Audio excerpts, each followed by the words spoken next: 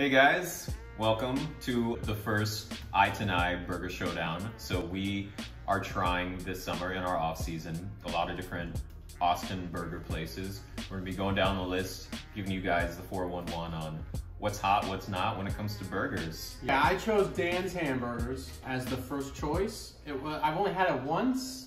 It's over here in Lamar in Austin, and I really loved it, but my wife hated it, so that means I couldn't have it again. This is my next time I get to have it, is right now, so I'm really pumped. The atmosphere was fucking cool. Yeah. It was like an old school burger joint, Yeah. right? People were really cool, really nice. Easy to talk to. I actually tried to see if I could get back there and make one of those TikTok videos where they film like each process of a burger and do the...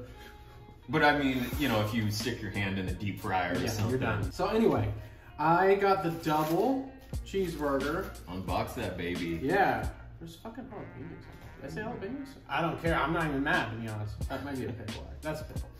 So I got the double, large curlies. Yeah, I did the curlies as well. Haven't had these in a long time, so I'm looking forward to it. They taste just like Jack in the Box so far. Okay. Which is a good thing. And I got the... Oh yeah. Ooh. So, oh shit. These are like whole jalapenos. Like, Dan's is not Extra messing large around. Coke. Oh, you got jalapenos too? Yeah. God damn it, I should have fucking done that. But this is like whole. Yeah, those are the good ones. There we go. Those are legit. Big boys. Yeah, baby. So, you know, if I'm just looking at the visual appeal of this, I would say this actually is really nice looking compared to a lot of the burgers that I've seen. It's a burger. They're not trying something to, you know, like they're not trying to be something they're not. Yeah. It's not this big fat patty stuffed with Gouda. But it looks good. Yeah. That's my point though. It's my double. Looking tasty. Got my quarter pounder with bacon, jalapenos, and everything. Yeah, you got the big guy. You know, I like my burger just like as is. I'll take everything, every fucking veggie. Throw it at me, but Yeah. I won't do mustard on a burger. No mustard? That's weird. I go mayo, but I'm right. We love mayo, so I don't know. I don't know if I've had mayo and mustard or either or. I just do just one or the other. I think this one has mustard actually. Yeah, greasy. So I'm going in for the first bite. Let's see how this. Go for it, lads. See how it tastes.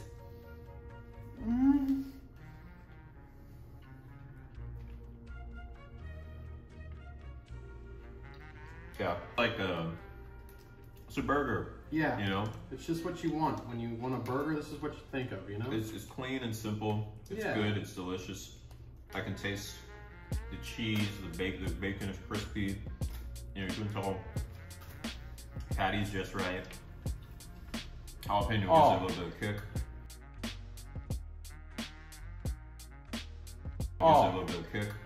Oh yeah. That's good. Patties are perfect.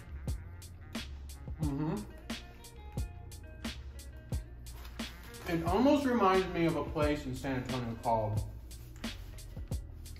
Chester's. You ever heard of Chester's? No. You never really went to San Antonio much, right? No, just a Riverwalk. There's a place in San Antonio also called Chester's. These burgers, Dan's burgers remind me of Chester's. Another crazy uncle. So, any of the San Antonio peeps out there, they know Chester's. These taste just like it. Although I think Chester's is a little bigger in terms of the size of the burger, but yeah, I mean, aesthetics, it looks nice. It's a burger. It's like a classic take. Taste-wise, it's good. I mean, you get the texture of all the different things. It's good. And like in the land of Austin where everything is, like the wheel is reinvented every day with food, right? It's like a Nothing's bazillion simple, burger everything's places. expensive. This is a good place to go to all the people who live in Austin who may have just moved here or maybe have never even heard of Dan's or have heard of it but never gone. Go to Dan's. They're fucking delicious. It's fresh. Oh yeah. It's a little like the bun's a little soggy, but that's because we were setting up. That has nothing to do with Dan's or their cooks. That's not on Dan's. Yeah. It's not Dan's. It's not Dan's, man. But where are you at with this burger, Vlad? I'm liking it. I would go back there again. Yeah? I would. It's my first time eating at Dan's. Fresh burger. Good value for money. Size is right. Not too overbearing either, right? No, it's not. And I really like spicy food, so the jalapenos on the burger with the kick. Oh yeah. I'm loving it. That's great. You got bacon too, didn't you, you dirty dog? Oh yeah. Damn it. Always gotta bacon it up. I fucking looked at the menu. When I'm gonna get bacon, and then I ordered. I forgot the bacon! How did you first hear about Dan's? Dude, I have no idea. I think when I don't even think I was living here yet. I was dating an Italian. I would come up here on the weekends. And I think I just saw it because she was living at these apartments back then too.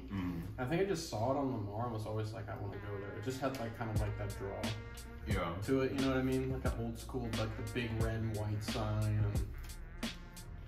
And, yeah, that was it. I wonder how long they've been around. We should probably have 1973. You're shitting me, you know that? Good for you. They had 1973. They had it on the little floor mats. Okay. Yeah, I was gonna ask her and then I saw it and I was like, That's crazy though. I wonder if that's been the same building the whole time. You know what I mean? Because it looks like an old, like, don't fuck with my building. No, it's an Austin original. Dan's is good.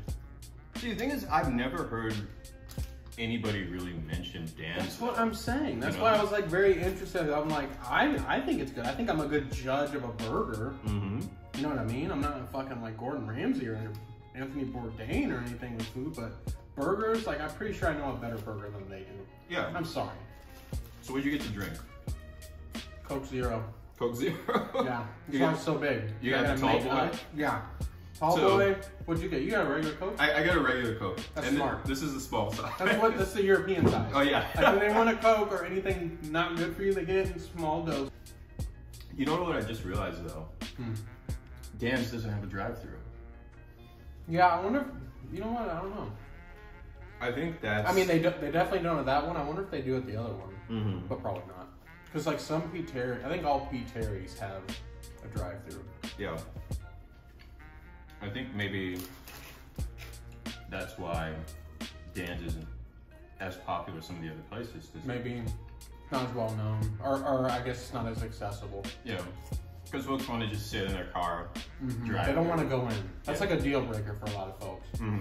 Not to get off subject, but did you know Pete Terry's has only been around since like 2006? I did not know that. I knew you went to UT and all that. Yeah.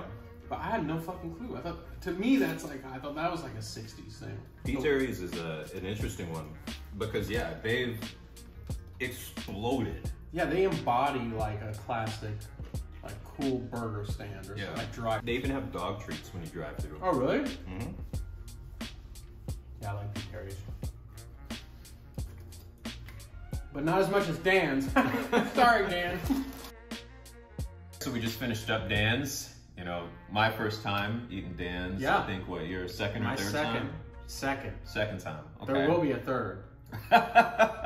So why don't we, you know, we've talked about the different factors, right? We got the 70s nostalgia, you know, we got the value for money, we got the fresh ingredients. Oh yeah. You know.